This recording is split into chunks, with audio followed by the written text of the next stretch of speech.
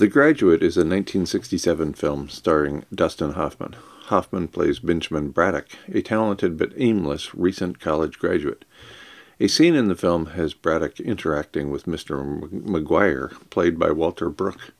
The scene includes this conversation. Mr. McGuire, I want to say one word to you. Just one word. Benjamin. Yes, sir? Mr. McGuire, are you listening? Benjamin. Yes, I am. Mr. McGuire. Plastics. Benjamin. Exactly how do you mean? Mr. McGuire. There's a great future in plastics. Think about it. Will you think about it? The word plastics is ranked number 42 in the American Film Institute's list of the top 100 movie quotations in American cinema. It is a famous line delivered by Walter Brooke to the rising star Dustin Hoffman. Walter Brooke died from emphysema at the age of 71 years on August 20th, 1986. Plastics have enjoyed a remarkable run from the mid-1900s through the current day. Belgian chemist Leo Baekeland invented the first fully synthetic plastic, Bakelite, in 1907, thus initiating the polymer age. Today, plastics are durable, lightweight, and versatile. They dominate our lives, and they have been used for appliances, construction, consumer goods, electronics, furniture, healthcare, packaging, textiles, transportation, and more.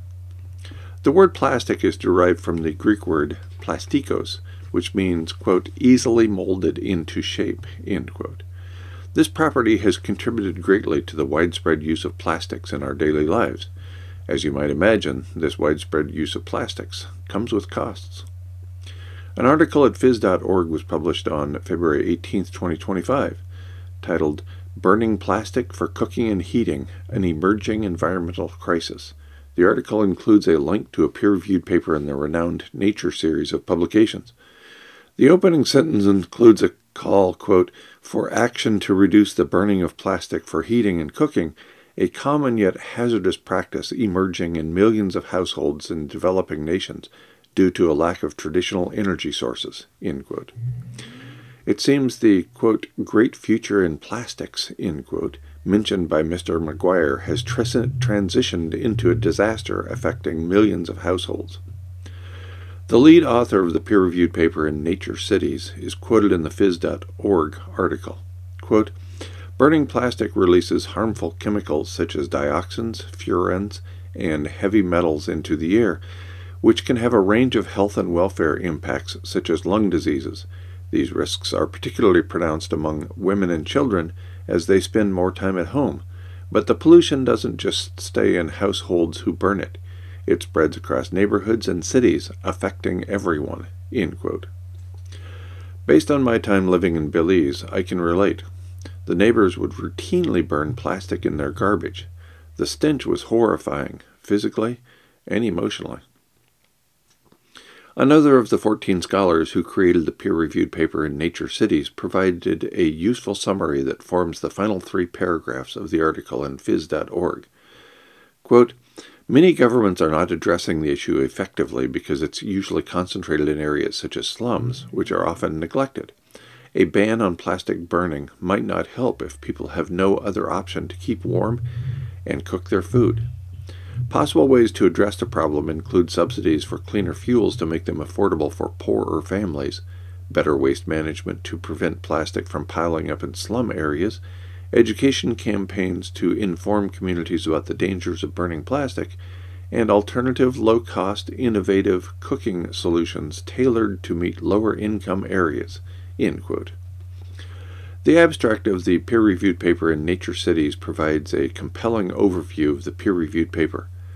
Quote, increasing plastic waste pollution has led to a rising prevalence of the open burning of plastic waste, especially in locations lacking formal waste management systems. Urban slum communities face particularly acute challenges in assessing both organized waste collection services and low-cost traditional energy sources, and clean cooking fuel alternatives tend to be unaffordable for their low-income residents.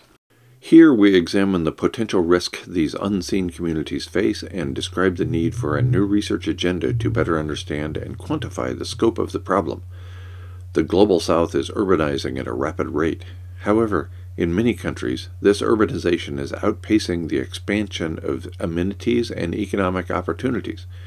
With global plastic use predicted to triple by 2060 and 2/3 of the global population estimated to be living in urban areas by 2050, this perspective draws attention to the nexus of sanitation and energy poverty and the potential problems it poses for many low-income urban dwellers. An increasing number of energy-poor households, surrounded by plentiful waste plastic, are believed to be burning waste to both meet their energy needs and manage waste, although the evidence is limited and far from representative.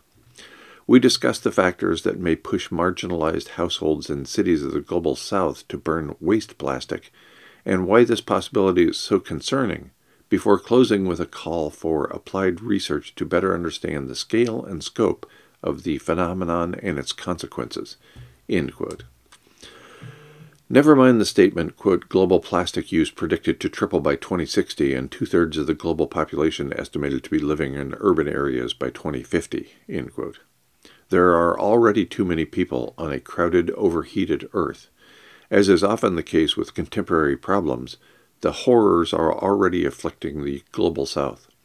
The privileged among us in the Global North continue to transport our waste and other problems elsewhere. As a result, we transport our suffering, too. In 1967, plastics were the future. It's pretty obvious at this point that plastics are the source of many contemporary problems. As with many of these issues, there seems to be no easy way out. Will we continue transporting our problems to those with less money and less power?